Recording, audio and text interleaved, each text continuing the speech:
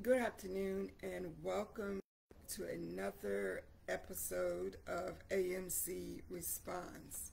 Today, AMC is responding to, we are remembering Kalief Browder on the 8th anniversary of his death, which was on June 6, 2015.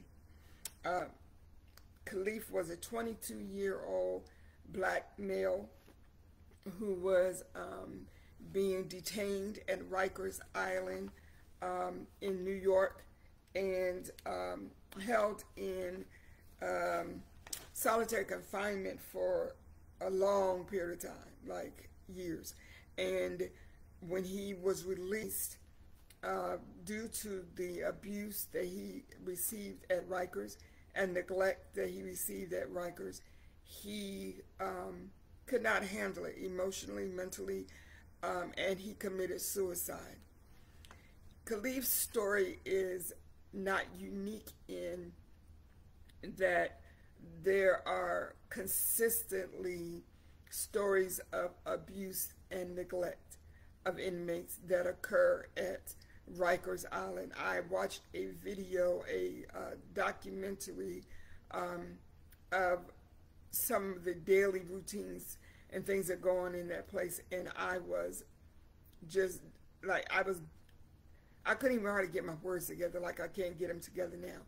How we supposedly in a civilized society in a country that supposedly, is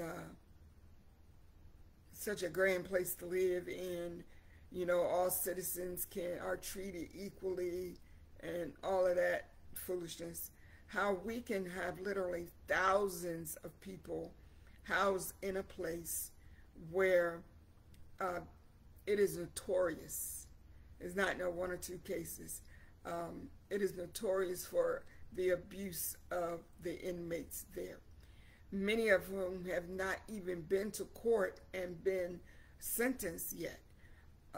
Is a jail where a lot of people are being held to go for sentences and are being treated like animals, and in some cases worse than animals, because some people love their animals more than they do love human beings, and especially inmates. But statistics show us that, because here was a young man, 22-year-old man, who was arrested for supposedly stealing a book bag. Okay, a book bag. And he was held there for 3 years without even getting to trial to be sentenced. 3 years. Okay. Whatever happened to speedy trials? All right. Like the majority of Rikers Island prisoners, Kalief was locked up far too long awaiting trial. And many of these people have mental health challenges, which is why they committed crimes in the first place. And so while they're being held there, as per usual in a lot of supposedly correctional facilities, they're not being treated like they should be with the correct medications, and so there is a medical neglect piece of the abuse and neglect as well. I read that Rikers Island is supposed to be closing in 2026, wondering how many more lives will be lost, how many more people will be savagely abused and neglected before that happens. But it is known for excessive violence and for abuse and neglect of inmates. It's poorly designed and is known for a culture of violence and code of silence. The people in power know about the culture of violence. They know about the abuse to the inmates, but they choose not to say or do anything until the spotlight is shined on them. I think it was just a few weeks ago I read that another inmate died there, I think,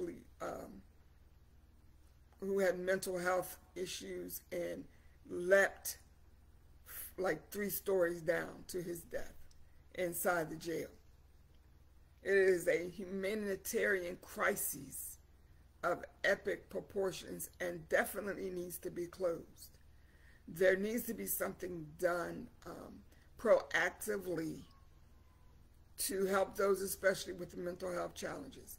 It just never ceases to amaze me how our government officials are quick to shut down the mental health facilities, quick to make it not easily accessible to get help, but are quick to lock people up who are suffering in mental health crises and so forth and so on. Same with poverty.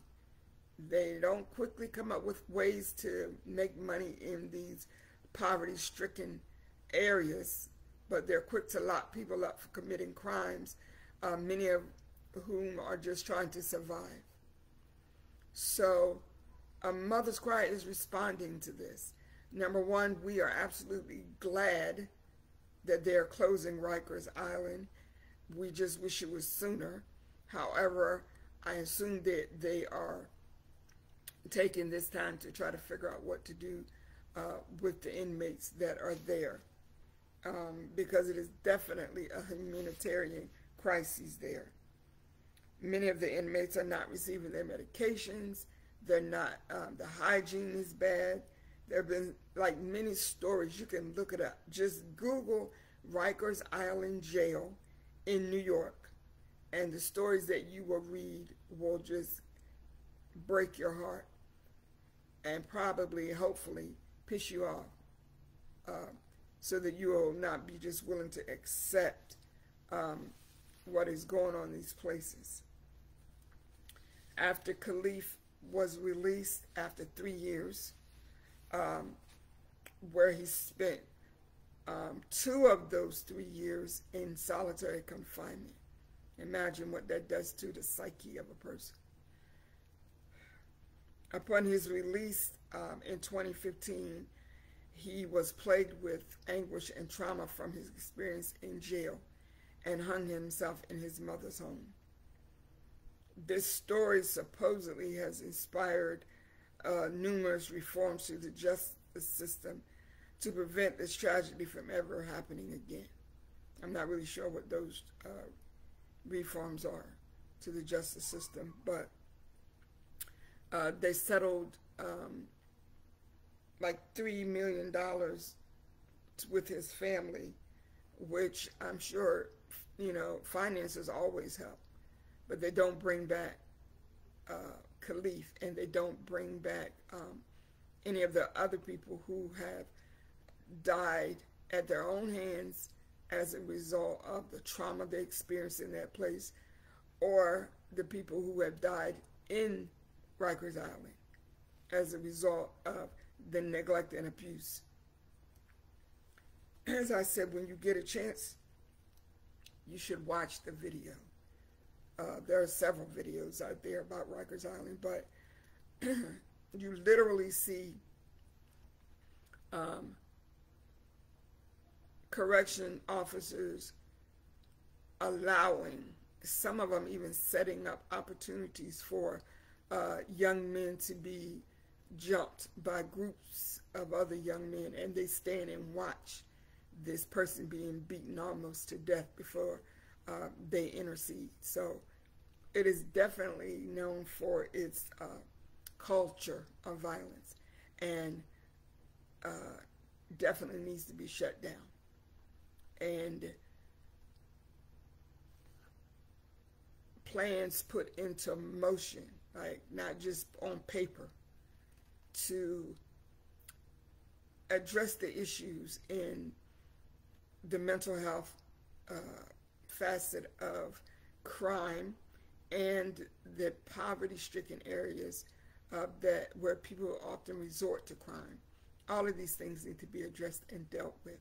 So today, Mother's Cry is responding as we remember Kalief and continue in prayer for his family members who will have to live with this tragedy forever, and praying for other young men and women who are incarcerated at Rikers Island, that they will get the help that they need before it's too late.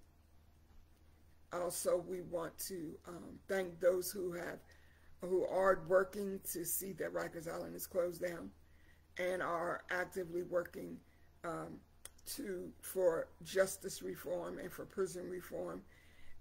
For those who are advocating on whatever level, no matter how small or great, advocacy is extremely important.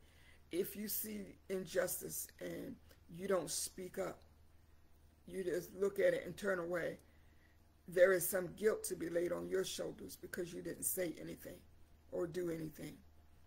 We all have voices and we need to use them and to advocate for right.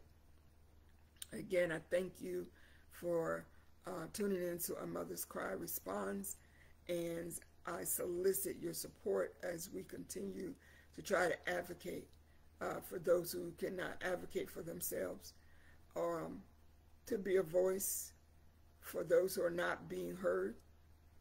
This is my assignment, and I do it proudly, even though some days I do it with a heavy heart. I need your support, and I solicit your prayers.